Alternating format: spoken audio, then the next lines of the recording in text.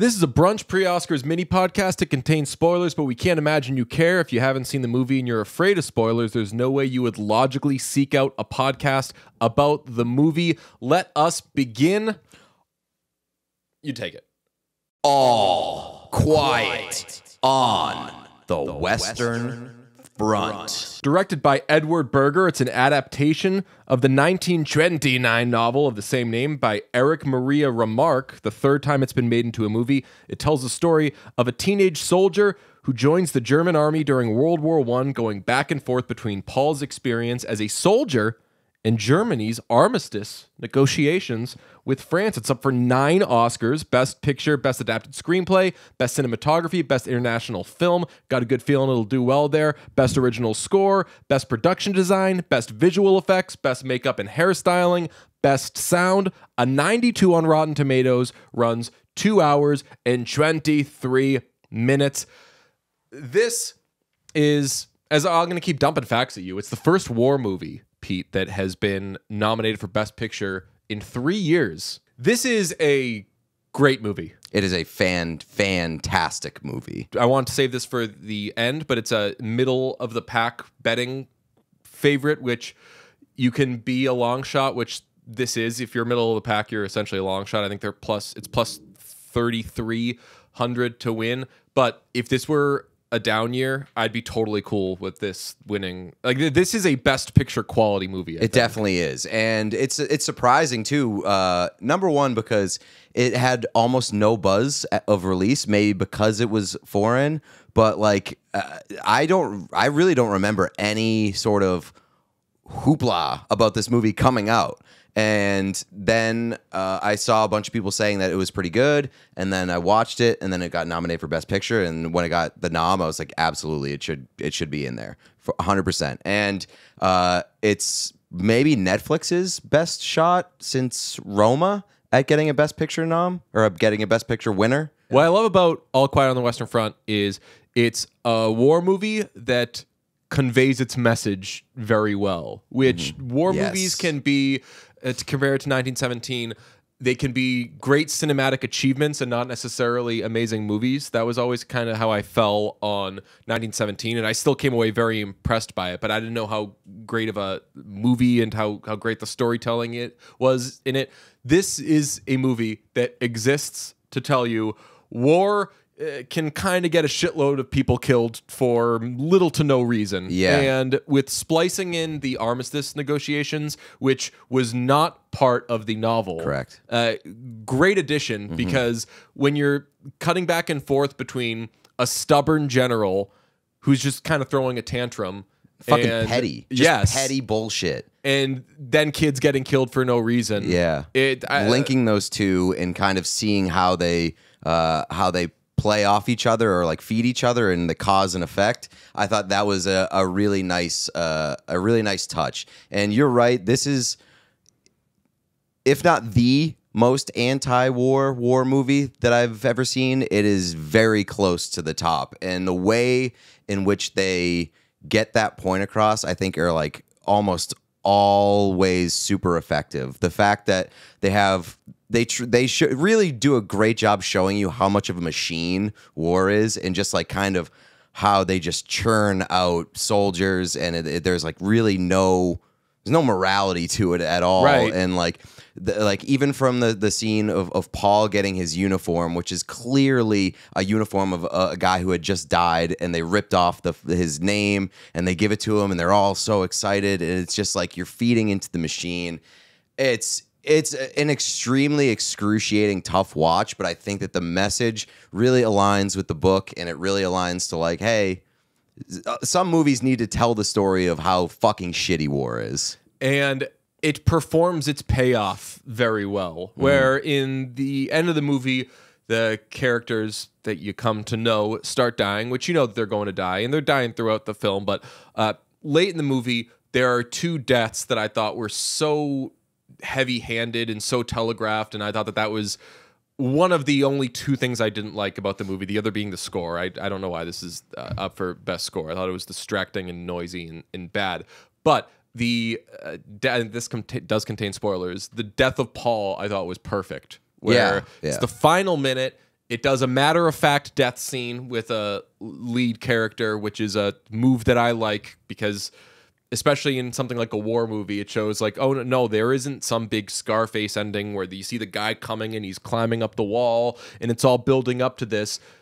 No, he just fucking died because he was at war and a guy got him from behind with a bayonet. Yeah, and it kind of like fulfills the theme of the movie, which is that like war is cyclical, and even with the war ending, it still has that cyclical theme because the kid that like Paul was nice to ends up kind of collecting his tag at the very last scene. So it was like gut wrenching and heartbreaking. But did you miss at all like the stuff of like, I don't know how familiar you are with the book, but like did you read the book? Yeah. Wow. And no. in the book, like he goes home for a little bit, and I did note that was and in the book, he has like a really hard time adjusting to life at home, and they don't take you away from the war at all, basically in this movie. And I didn't really miss it that much. Like I think that it got its point across without having to do that. But they do have the great scene with Paul and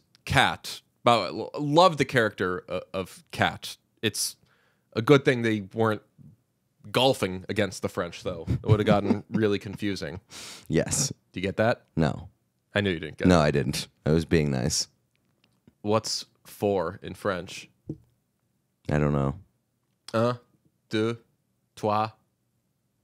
I don't know. Cat. Oh, really? So they would have said, Cat would have been like, please, what are we doing here? The scene where Paul's reading to Cat and Cat kind of flips the switch of thinking of like, what's it going to be like once I go back home? And the dynamic between those two of, I'm sure this is in a lot of war movies of like, there's no good life waiting for me. You better get out there and live. That's a great scene because like it's daylight. They're at camp. There's no battle. There's no guns. It's dead quiet. They're taking a shit. They're smiling. They're smoking cigars. And still it's brutal and it's devastating. I want to talk about the two deaths that kind of made me roll my eyes. One was Kat's for sure, where they're like, hey, the war is over. Okay, we just have to sit around for like 5 more minutes.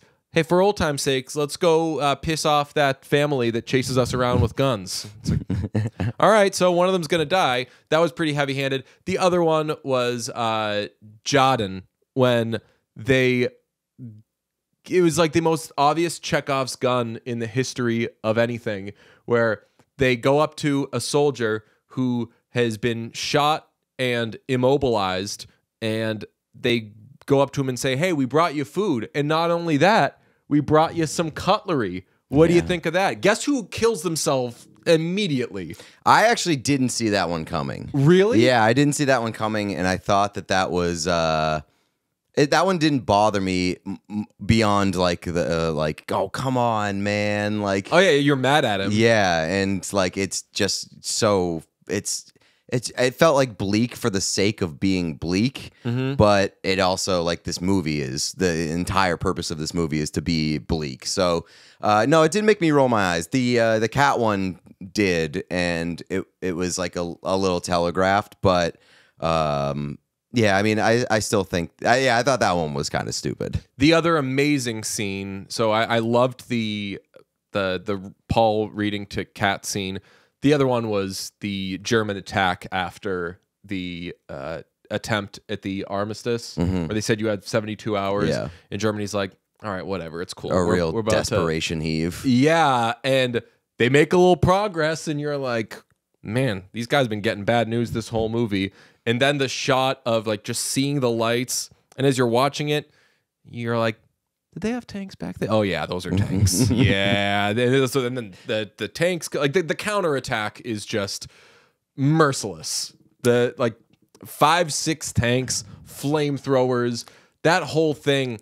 And that's also the scene in which Paul's left in the little ditch with the French guy. Yeah. That's just an epic scene. That was very great. All the war scenes, like, honestly, are really well done, and like from a technical standpoint, this movie is amazing. All the acting, very, very good too.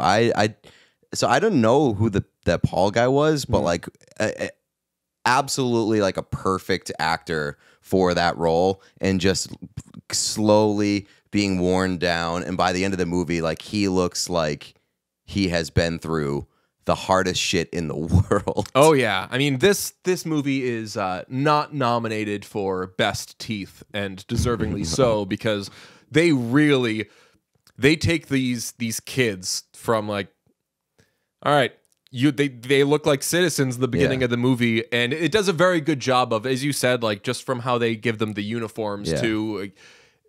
They are living in shit immediately. And like, by introducing the armistice storyline in this movie, you get to see the juxtaposition of, like, how the higher ups in the military are living and going through the war versus, like, how the people in the trenches are. And, like, it's fucking sucks, because, like, the people that are living lavishly in these mansions and, like, get to have their warm meals and their hot showers are the ones, you know, extending the war and, like, letting their pride get in the way and being petty and getting more kids killed who have to, like, shit into buckets. Gamers will like this little Easter egg in the film. The general just looks like Dr. Robotnik.